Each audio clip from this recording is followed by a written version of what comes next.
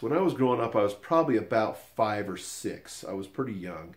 I must have been 6 at the most, but probably 5, 6, maybe 7, but I doubt it.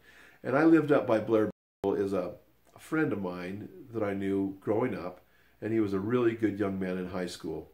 And he's a famous sculptor. He sculptures the busts for the Hall of Fame. He's really good, and he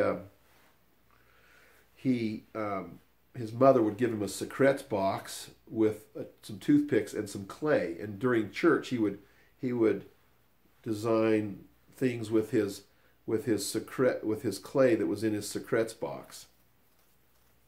And with his toothpicks, he would detail these things that he would make, these little clay images that he would make. Well, anyway, I was over at Blair's one day, and he was younger, and he was, kind of a friend of mine, and his brothers, Bob, and I don't remember all the kids, but there were some older brothers there. My dad coached them in football. Anyway, they started throwing rocks and telling me that Martians had invaded the planet.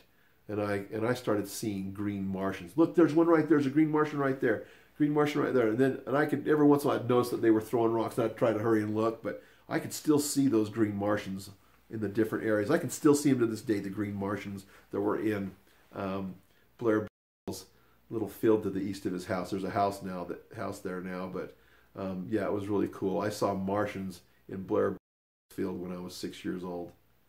And then I thought my family might have died because they told me your families are dead, the Martians are here. And I'm like, I wanted to go home and see my family, but I was afraid that they were dead. And when I went home, they were still alive. It was cool. But I still see those Martians to this day when I drive past that field. I can still see them as I'm telling the story.